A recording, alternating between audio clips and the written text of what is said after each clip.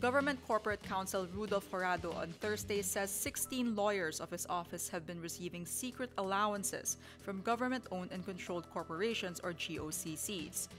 The Office of the Government Corporate Counsel is the statutory law office of GOCCs. Jurado's accusation follows corruption allegations against him by OGCC lawyers the day before.